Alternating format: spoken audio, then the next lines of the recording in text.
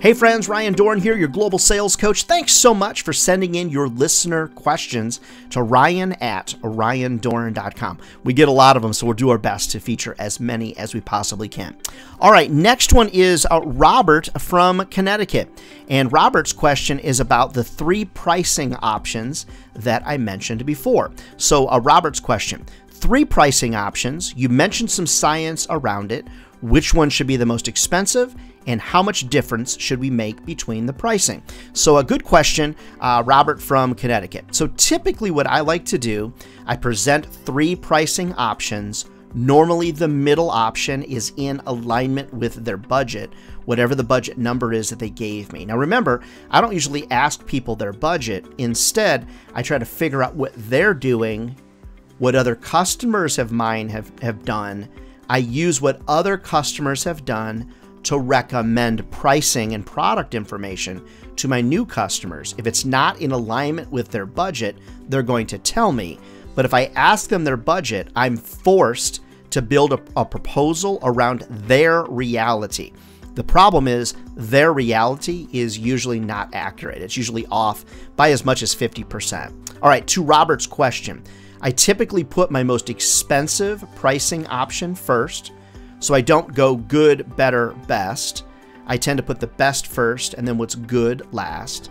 I like to use language like a dominant option, a competitive option, or kind of a basic option, but it really depends upon your business. Sometimes people do gold, silver, bronze. That's kind of old school, but I like to put a little bit of language related to your industry really around that. Second part of Robert's question, what is the price difference between the different pricing options? I try to keep it reasonable. Like if I'm going to sell somebody that middle option, I want them to look at the next biggest option and go, that's really not that much. Maybe I can stretch a little bit and reach that. Now, the basic option though, I also don't want to make it so cheap, that third option. I don't want to make it so cheap that it sounds like too good to be true. So I try to make it a pretty logical jump in somebody's mind between that middle option and the next highest. And then the lower option, I try to make that just seem unappealing. Like, nah, that definitely is not something that I want to do. That middle piece, that little pricing option, I want to make sure it contains all that they really need. But then on the basic option, the one less, I try to take out everything that's great. I want to force them really to that middle option. Now, Robert from Connecticut, there's a lot of art. There's a little bit of science behind pricing options. Be willing to experiment. But I'm just telling you this, and we mentioned it in another tip. 60-some% of the proposals that I presented with 3 pricing options almost always did better. Now, some of you have to do customized solutions. That's fine, but still give them add-ons and extras.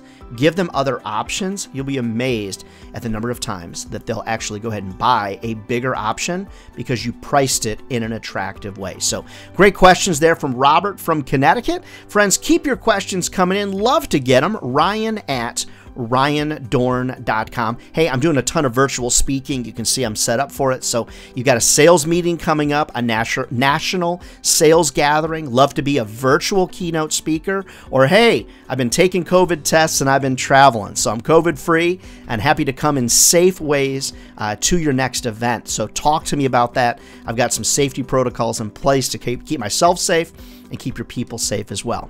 Learn more about what I do over at ryandohrn.com. Otherwise, friends, we will see you next time. Take care.